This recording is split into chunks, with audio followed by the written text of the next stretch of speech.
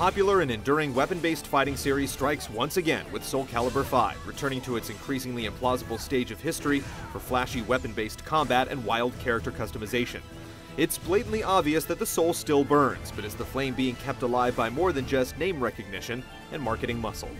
The glint of blades flickers in the forest shadows.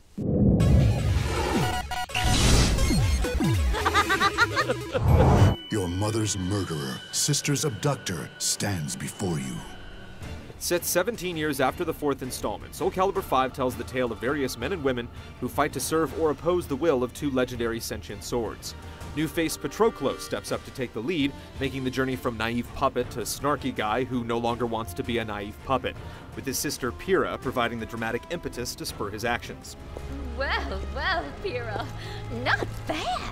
Selecting the important-sounding Story 1607 AD mode from the main menu lets you alternate between fighting battles under the flimsiest justifications and passively taking in disappointingly plain hand-drawn stills with voiceover. There are a few lavishly produced cutscenes sprinkled here and there, but most of the cast is ignored, and there's a broad failure to inspire any emotion for the characters that are featured. Both the tale being told and the story mode itself are decidedly underdone. Please, go away!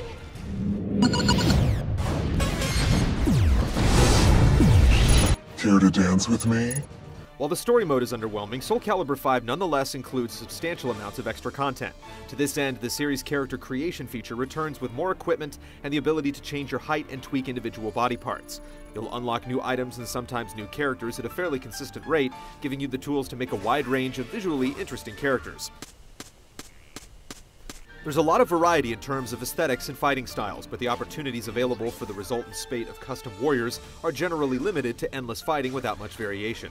Whether you're playing versus matches, arcade mode, legendary souls mode, or quick battle, which simulates arcade-style throwdowns with a huge pool of customized opponents, the procedure is pretty much the same: slash, smash, and win. Compared to the recent feature-rich Mortal Kombat and even past Soul Calibur games, which feature single-player diversions that departed at least a bit from the standard gameplay, SC5 feels a bit lacking. My head, it hurts. Fortunately, the game is able to make amends to a great extent by delivering impressive online play.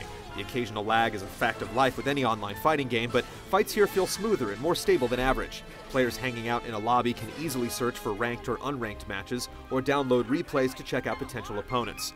A type of hangout feature called Global Colosseo is meant to provide a looser environment to hang out and pick up matches with players from your part of the world, although it remains to be seen if this will be adopted and used by the online community in any meaningful way. Regardless, it's clear that the online element has received its due attention.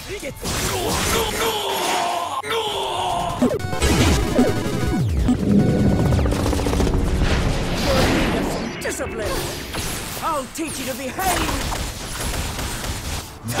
Feeling just a little bit faster in this installment, the fighting in Soul Calibur 5 still requires you to memorize the most useful techniques and combos from your character's move list, inevitably gleaned from the unwieldy but info-rich training mode, and apply them to your opponent at the correct time. Fights are about controlling space, catching sidestepping characters with horizontal attacks, applying pressure with quick strikes, and delivering power attacks when the time is right. Justice will prevail! The addition of a super meter, a mechanic featured in countless 2D fighters, adds a dimension that was previously absent. This allows the player to execute counterattacks, power up certain moves, or unleash a singular powerful attack which can do big damage. While it's much better than the poorly conceived and nearly useless critical finish system seen in Soul Calibur 4, it functions more as a flashy additional surface layer, rather than a fundamental change to how the game plays. I'm sorry. I have no choice. But even with the addition of super moves and some difficult, unwieldy commands that require you to hit more buttons faster than ever, Soul Calibur still gives players great visual payback for button mashing, and appropriate rewards for actually learning the moves. The ability to quickly snatch a victory via ring out or even unintentionally propel yourself out of the arena is just as amusing as ever. Whether you're playing seriously or just fooling around in a casual or party setting, the game remains enjoyable. Oh God, I'm alive! Soul Calibur fans will appreciate having new elements to discover, but there's still a lot that will be very familiar. Despite the new faces, including original characters like Patroclo's Viola and the well-integrated crossover character Ezio from Assassin's Creed, there aren't really that many new fighting styles to be seen. Disciples of retired characters like Shiba and Natsu clearly owe the vast majority of their techniques to their masters, and most of the secret characters are blank slates without their own moves, or modified clones from other absentees. There's still an appreciable amount of variety within the roster, but despite the tweaked gameplay and 17-year time warp, it's clear that Soul Calibur 5 is an incremental improvement rather than any sort of rebirth. Do not delude yourself, thou wretched fool! Your punishment will be quite severe!